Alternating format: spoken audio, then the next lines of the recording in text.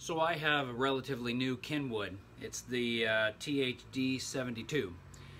There's a great video already on that has the teardown of a TH-D74. Do a search for it.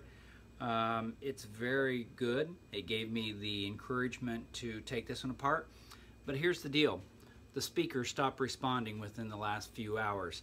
I just got this a couple days ago from a friend, and it was working fine, and now there is nothing. There are no beeps when you click the various buttons. There's no on, and I've messed with the speaker.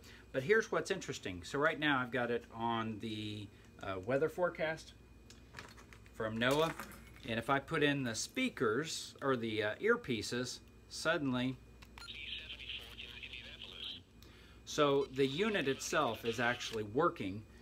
And I think the speaker's gone bad. Doing a search online, I found that quite a few people do have problems with the speakers. We'll take a look. I don't know if maybe something's messed up and the speaker is fine, but the electronics leading to it, or if it's actually something else. So let's get into it. So here we've got the Kenwood, obviously not working right now. So let's take it apart. First thing, I already took this off. Take off the antenna. And we'll take off these buttons gently. There's actually nothing else to take apart in here, which is nice. Let's turn it off. Take the battery off. And two screws right there. All right, those two screws come out. That's really pretty much all there is for the whole thing. So what's going to end up happening now is this whole thing, this inside, shifts down. But before, there's one other thing to take care of. This little weatherproofing for all these little gadgets, which this is nice to know how this gets replaced. Go ahead and take this out. Get that. And then lift this tab up and over. Now just make it a little easier. Gently pull it out. Set that off to the side. Okay, so now this whole thing, gently pull it up and out,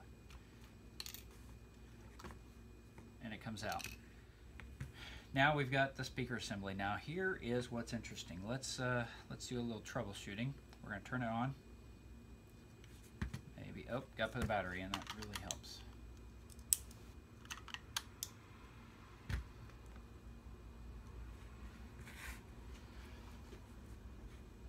All right, so now, obviously we don't hear anything, but I have this little piezo speaker, which will be enough.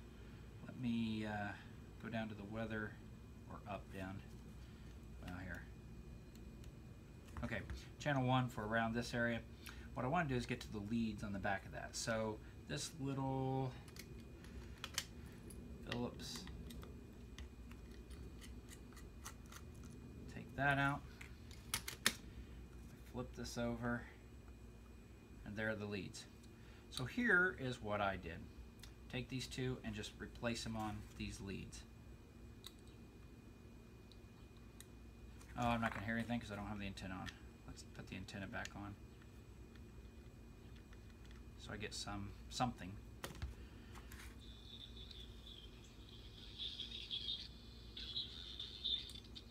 So that tells me that it is a bad speaker. It's not the electronics inside of it, and I don't see anything that's really blown. So to me, it's a replacement of this speaker, and they sell it. I did find that if you carefully push at different places on here, this is very interesting. If I push in different areas, this speaker begins to work.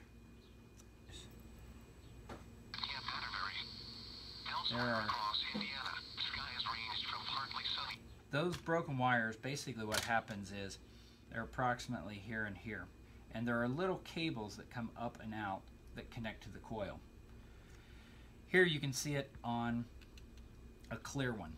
And on this clear one, it's this bottom connector wire that is probably frayed, because earlier when I was pushing on this, that part would work. Here we go. So now it's a matter of putting the new one in, which I'll get a little bit later. In the meantime, I can just use headphones. Now putting this together is actually fairly straightforward. Let me turn this back off. But it is the reverse, of course, of what we did to take it apart, except there are a few things that really help to put it back together. First of all, when you go to put it back, put this cover, well, first of all, let's put the speaker back on. Let's pretend that I replaced the speaker. Antenna out, got that piece back in, everything's pretty good. This, put the cover on first. Trying to slide it in later is a pain. On this, you will notice that here there's a slit, and this button has a slit that needs to kind of go in there. Not kind of, it does. And you'll feel it kind of click in. So do that. Then I carefully just put it back in here and slide it back. Now when you slide it back in, you're going to find some of these buttons start to get weird, and you have to carefully push them into the appropriate place, and then pop, you're back in. You're in business, everything lines up. Take this little piece on the side, the weather protection. That actually isn't too bad to do beforehand, but it's easy enough afterwards. There, that's back on.